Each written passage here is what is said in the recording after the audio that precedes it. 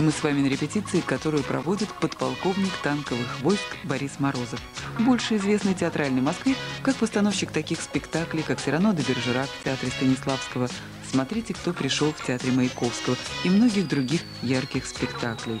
Борис Морозов – ученик Андрея Попова, выпускник ГИТИСа. После своего дипломного спектакля 5 лет проработал очередным режиссером в театре Советской Армии. Затем почти на 20 лет расстался с этим театром и вернулся сюда на должность главного режиссера, будучи уже известным московским постановщиком. «Скупой» Мольера – это его 5-й спектакль после возвращения. А обаяние, с которым режиссер всегда проводит репетиции, заставляет забыть о воинской дисциплине. Когда я первый раз пришла в театр, я увидела, что вместо вахтера, обычно в театре, в других театрах вахтер сидит, у нас написано «комендант». И, ну, это как-то так стимулирует и мобилизует. Вообще каждый актер, если он действительно актер, он должен быть в театре, потому что только театр дает глубину, только театр дает познание, приближение к профессии. И я очень благодарна Борису Афанасьевичу Морозову, который очень терпелив, и он очень актерский режиссер. И он чувствует, что ты можешь, если он чувствует, что ты можешь, он из тебя это вытягивает, очень помогает. А когда актер находит своего режиссера, то он востребован в театре, востребован в работе.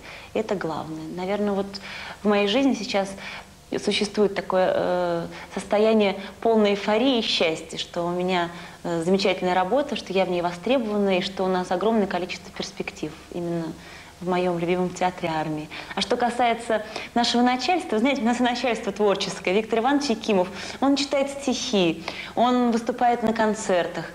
Странно, что он еще не запел. Сумасшедшая, бешеная, кровавая муть, что ты, кровь или исцеление калекам. Проведите, проведите меня к нему. Я хочу видеть этого человека. Центральный академический театр Российской Армии, в прошлом театр Советской Армии, театр Красной Армии, проживает свой 71-й сезон.